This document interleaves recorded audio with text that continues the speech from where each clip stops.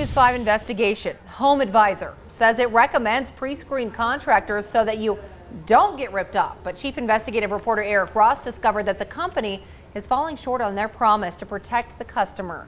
And Eric, as you learned, the San Francisco District Attorney is suing the Colorado-based company for deceptive advertising. Yeah, some pretty serious allegations outlined in that lawsuit, which we'll get to in just a moment. Here's the deal. HomeAdvisor is supposed to connect you with licensed professionals, but some homeowners say the company instead sends them unlicensed cons who take their money and disappear.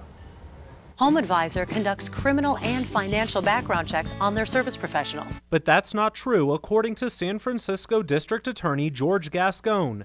His office is suing HomeAdvisor for false and misleading television and radio advertisements. Find millions of reviews on top-rated pros. HomeAdvisor, the free way to find and hire the best home pros. The lawsuit claims the ads are likely to deceive consumers and says HomeAdvisor performs no background checks at all on the employees who will be coming into a consumer's home.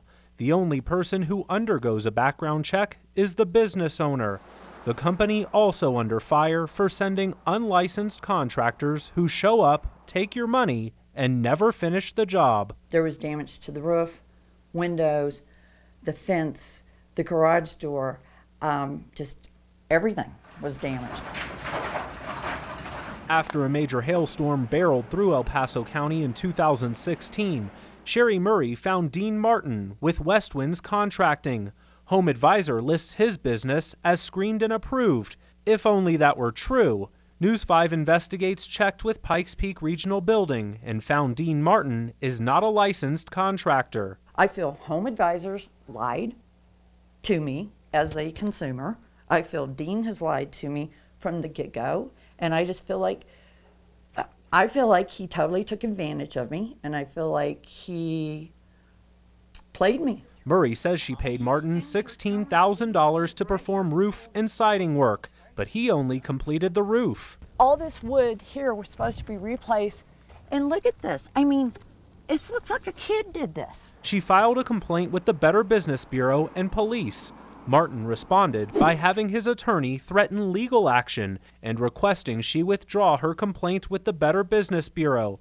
Colorado Springs police took Murray's side, and an officer told the contractor's attorney that this was the worst paint job and work he had ever seen in his life.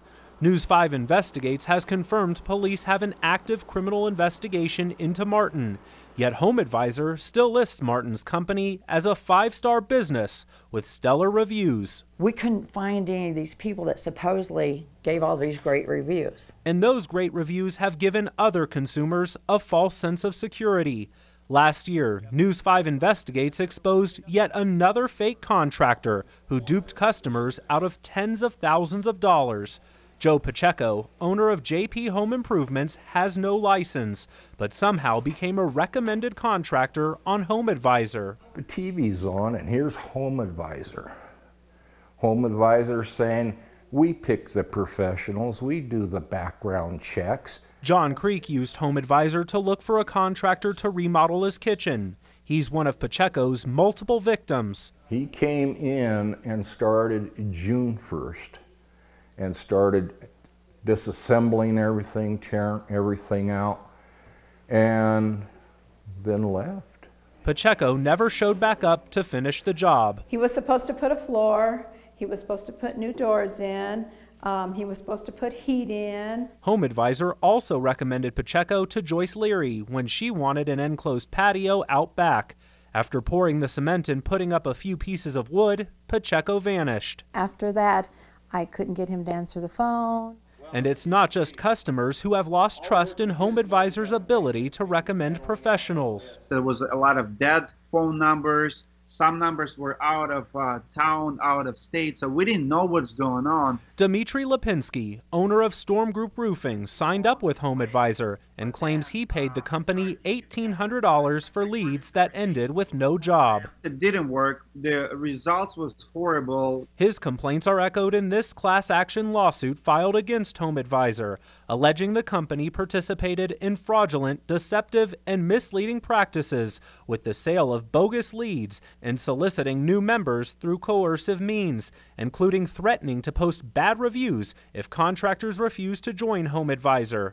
And once you join, Lipinski says it's next to impossible to cancel, something he confronted a HomeAdvisor representative about at a Home Expo show. We see the HomeAdvisor booth, and they would call us in like, hey guys, come in, and we're like, no, we're fine. Then they're like, are you haters? Are you haters? Like, let's talk. And we're like, you ask for it. So we come back and we film the conversation. You called and told us you want to cancel? Did you tell You guys would not cancel. You won't cancel, yeah, you won't do it.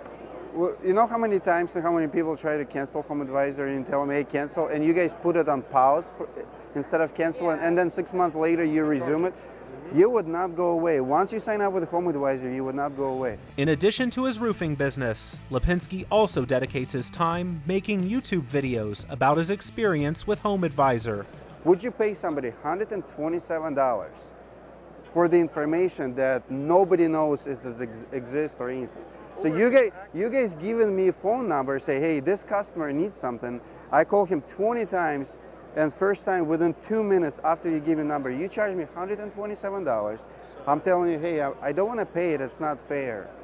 And you would not refund it. One thing I will say is, it's not guaranteedjobs.com. You do pay whether or not you get the job, and your sales rep should have made that very, very clear. I get it. Investment. You'll charge it's not an investment, it's a rip-off. After this YouTube video was uploaded, HomeAdvisor offered to refund Lipinski $1,000, but only if he took down the video. It's bribing, it's, you're buying my freedom of speech pretty much. Lipinski said no, and if there's any doubt about HomeAdvisor's desperation to get contractors to sign up. To this day, they still call me. That's the most messed up part. They still call me to sign up. And the company is profiting. According to this class action lawsuit, HomeAdvisor took in more than $360 million in revenue just in 2015. Upsetting news for people like Joyce Larry, John Creek, and Sherry Murray, who all now caution people about who they hire through HomeAdvisor. I'm out of this money. I'll never collect it. Just don't want anybody else getting screwed. The Pueblo County District Attorney's Office confirms it has an open criminal investigation into Joe Pacheco based on our reporting and consumer complaints.